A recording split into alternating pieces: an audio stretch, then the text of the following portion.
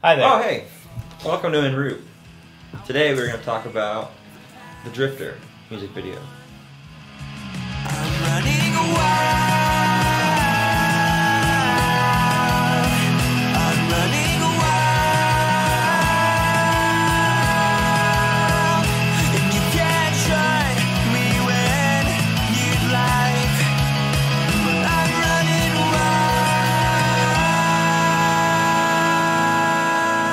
I guess we didn't have a budget and we really wanted to do a music video. So it was like, hey, let's do a video to the worst song on the record. So we were on our way to a show in Huron, Ohio. On the way there, I just brought up the conversation. I'm like, okay, so what do we want to do for a video? We need to make it on no budget, but it needs to be kind of cool. Yeah. You know, and it's gonna look cheap, but hopefully we can have an element of charm to it. So we thought, hey, that trumpet solo kind of sounds like maybe like a battle cry, like us leading into battle. And we built the whole film off just that trumpet solo, Ben walking us into battle. Everything was built around that. I think it was Ben's idea to battle against kids. And at first it was a tree house. We wanted to do a tree house, and we were like, we don't really want to build a tree house. Let's just build a fort. The house we shot at was owned by Louis Deskin, who was great. He let us just do whatever we wanted. And that's like something so valuable in filmmaking, just having a location where you can just say, hey, Louis, can we maybe blow stuff up in your yard and possibly injure many kids? Hey, do you have a drill? Yeah. Hey, do you have nails? Yeah. Oh, hey, do you have a hammer?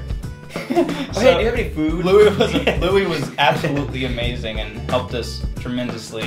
We were very careful about it. We weren't careless, but it was great to have some parental guidance that wasn't in my ear the whole time telling me how stupid this is. And I went off on the trail there. Yeah. I don't know what to talk about. I'm trying really hard. I built a potato cannon. I built a potato cannon for this film because I wanted a scene of these kids shooting the potato cannon. It worked awesome. We even have footage here we can roll of us testing it out. Cut to that. Yeah, cutting. Yep.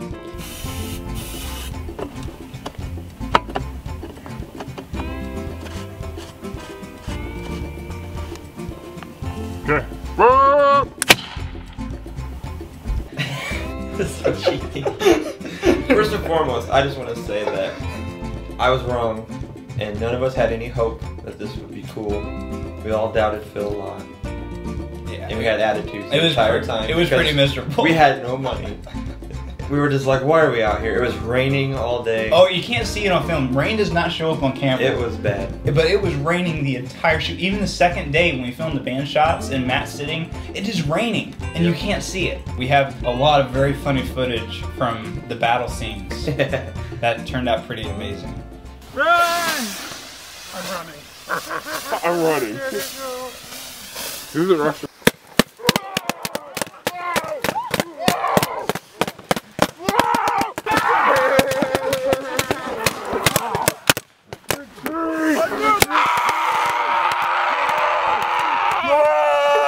Well, I mean, we always have fun. Video shoots are always fun. Not yet, not yet. Now go!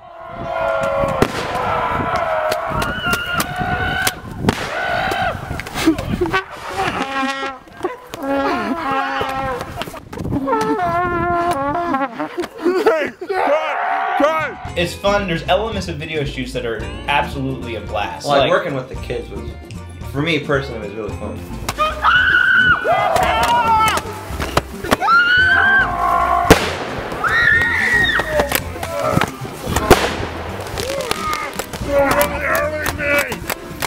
I told the kids, I said, you have been way easier to control than my own band. And Kyle got really mad at me one time for saying that. I think we're all at that point in our relationships with each other, because we all live together now, that we just don't care to make each other mad. Yeah. It just happened. Second day of the video shoot. It was pretty miserable. Those are some harsh words, but. So we're trying to film this music video, Wait, and what the heck? you can just cut the other part into this one. And I don't know if it's working. How do you guys feel? Peeps raid. What's the question?